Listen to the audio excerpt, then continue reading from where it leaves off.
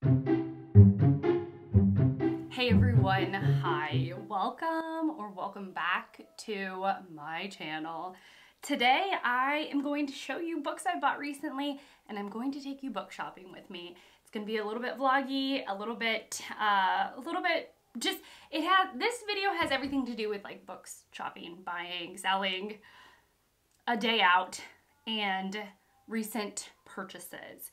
So, if you're new to my channel, then hi, I'm Shelly, and I really love books and reading. I enjoy making videos, which is what this channel is all about. And if you like the vibe, I would encourage you to subscribe, stick around, and without any further rambling on, let's go ahead and get into the meat of this video. Let me tell you about the order of events so I can fix it into my mind, and then that'll kind of help me stay organized. So I'm going to show you books that I bought recently, and then I'm going to show you some of my Unhaul stack in case you want to know what I'm getting rid of. Then I will show you my outfit of the day, take you shopping with me, and then I will end the video back here, probably looking a little more mussed up and lived in with the books that I bought, if I ended up buying any. So, the books that, my one book rule, I guess before I show you the books I'm going to buy, I'm going to tell you my one book buying rule. Oh my goodness. So my one book buying rule is to only buy as many books as I'm reading off my shelves. So right now I have a credit of 2, but like I can buy 2 books because I have otherwise purchased as many books as I've read off my shelves. But I will almost have a credit of 3 books. This has really been working for me because it's holding me to I don't buy just willy-nilly. I don't just buy unabashedly anymore. I really am more strategic about what I buy. I say no a lot more, but there's enough wiggle room that I do make more risky purchases. So the first book I've already showed actually on this channel, but it is Anya Seton's Catherine, and this is the reason why I almost have the opportunity to buy 3 books, and I might actually buy 3 books today, because I might just count this as finished because I'm only like 60 pages from the end. So I will finish this either today or tomorrow. It just depends on what the bookstore is offering. I'm going to a used bookstore. It'll just depend on what they're offering. You probably don't care. This was published in the 1960s. And it is a classic, what we would call a classic of historical fiction. And it is talking about the grand love affair of the Duke of Lancaster and Catherine. And it's beautiful, wonderful. Her writing is fantastic. I'm really loving this. Yeah, so I'm almost done with this. I bought this actually, I don't know, when I started reading it. Like, I was starting to read it on my Kindle, and I was like, I must have a paper copy. So I bought this copy knowing that I was going to read it right then and there. And I'm reading this with my friend Anita, who is wonderful, amazing, and such a pleasure to read with. Next up, I have another classic work of historical fiction, and it is Dorothy Dunnett's The Game of Kings, which I may read this for the historical fiction event that's going on right now that I am hosting. I've just heard that she's fan-freaking-tastic, and I don't say that lightly. I mean, people, I guess fans of hers get this sparkle in their eye. She's mostly known for her 5 or 6 book series, and it's something Kings. I don't know. But again, this was published a while ago. I bought this used on Amazon.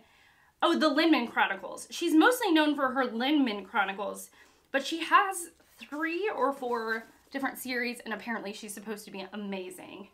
You know, anyways, just amazing. Okay, next I actually picked up a classic. This is, did it win the Pulitzer? I don't really know. I'm not going to look too much into it because I don't want to read the back.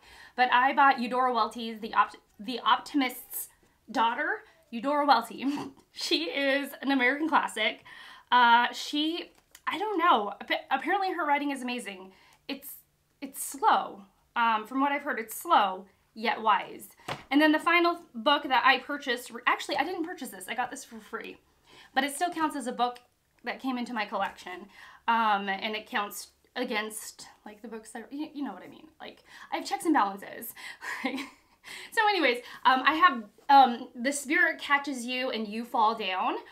This was recommended by Hannah from Hannah's Books, and it is her most recommended book. She did a tag recently, and she said that she has recommended this book more than any other book.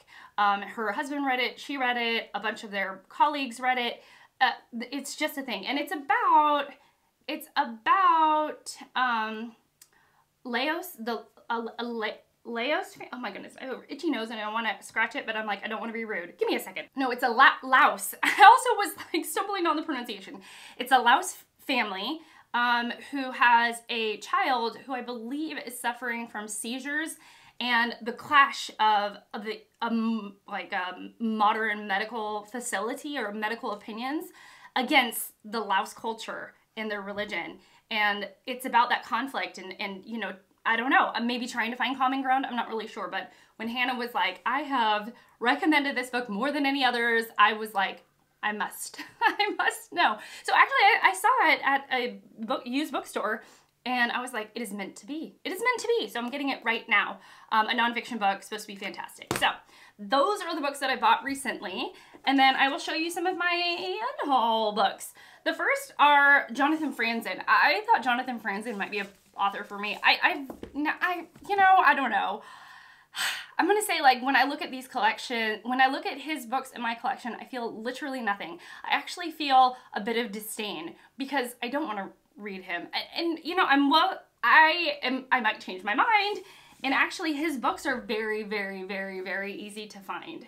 Also, one of my friends, Sandy from Miss Reads a Lot, I think she read Freedom by Jonathan Franzen, and she was like, just some of the stuff in it was just not to her liking. So I have the corrections and Freedom, and I'm like, goodbye. You know, nice to meet you, goodbye, without really knowing you. And I'm okay with that. And then I also have some books that I have read that I didn't really care for. And I have Hausfrau by Jill Alexander Essbaum. I like this. I didn't love the way it ended, and not enough for me to want to keep it around to reread it. So that's gonna go. And then I also have The Fraud by Zadie Smith, which I read, and I thought her writing was good, but the story was not. And then I also have a book that I own on Kindle now, and so I'm actually just going to get rid of the hardcover because I'm more likely going to read it on Kindle, and it's Eva Luna by Isabel Allende. So I have a small stack of books that I'm unhauling that I just don't want in my collection anymore. Some that I've read, some that I haven't, and I'm very grateful. I feel like a little bit of a weight is being lifted off having these out of my collection. So I actually have even more books that I'm unhauling, but I have to be strategic because there are several used bookstores that I can get credit from, and so I'm doling up my unhauls in a very sort of strategic manner. And there's one particular used bookstore that sells mostly paperbacks that I'm saving my largest stack for. But yeah, the bookstore that we're going to is called the Bookworm Bookstore, I think it's called. It's about 30 minutes away. We're gonna make the trek down. And then also, like, I got ready and I filmed it. So I am wearing this incredibly adorable thrifted cherry red linen dress. It is so perfect. I actually took it in on the sides near the armpit area because the bust of the dress was a little bit too big for me, and I took it in so that it fits better. I'm wearing them with these platform Crocs that I get so many questions about. Everybody has questions about them. They say, those look comfortable and all of that. They are really kind. These shoes are very, very kind to my feet and mostly kind to my knee. I have one trick knee. I've had a couple of surgeries on it when I was a girl, just a young person, and it tends to give me some issues if I'm not wearing the proper shoes. And so these Crocs are perfect. They give me some height. They give me almost like a 70s feel, and I love them. And then I have a little giblet on it, I think it's called, which is the Mario, a student gave that to me to dress up my Crocs, you know. And then I'm wearing just a stack of bracelets, which I've been enjoying putting on lately, and some beautiful gold hoops. And I'm using this massive tote that was given to me by another student, Fun in the Sun tote, that I'm going to use to carry my discarded books to the bookstore and hopefully carry some books back. We're also looking for books for my kids. There's no rules really about buying kids books. I'm hoping that my older son, who's 8, will find some books that he loves. And yeah, we'll just see. We'll see how it goes, but I'm excited to start this journey with you. All right, so I'm back, and it was a really, really awesome trip. I actually only did buy 2 books. So I have a very small clip, which I'm probably rolling now, of the bookstore, and I kind of show you what they have to offer. It's not the biggest bookstore, but it's also not the smallest bookstore. They took, I don't know, a good portion of the books that I had to sell back to them and gave me back a couple that I'll try and sell back to someone else or pop into a little free library. Doesn't really matter to me. So I only paid half of my bill, because half of it could be credit. Half of my bill I can pay in credit, and the other half I paid with my own money. So I didn't spend very much money. My son wanted a Dog Man book, which I'm like, okay, whatever you want to read. It was really cute. Oh, and I have a clip of Dee filming me, and I'm just gonna put the whole thing in because I thought it was really cute. What are you looking at? What am I looking at? I'm looking at you. What book are you looking at? Take it out. Well, I'm looking at different ones. What about you? Pull it one out. Pull one out. Yeah. I'm selling this one back. On the counter. Yeah. What about you? What are you doing? Taking camera of you. What?